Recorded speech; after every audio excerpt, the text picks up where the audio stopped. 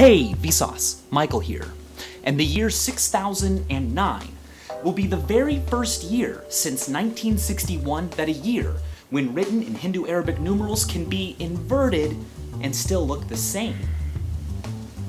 But you and I probably won't live long enough to enjoy the year 6009. Human lives just aren't long enough.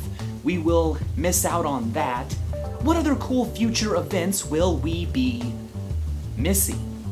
Well, first of all, you and I will probably be gone before the completion of the Time Pyramid in Winding, Germany. It will eventually be a pile of 120 concrete blocks, but the builders are only adding one block every 10 years. Since beginning in 1993, they've added only the first 3.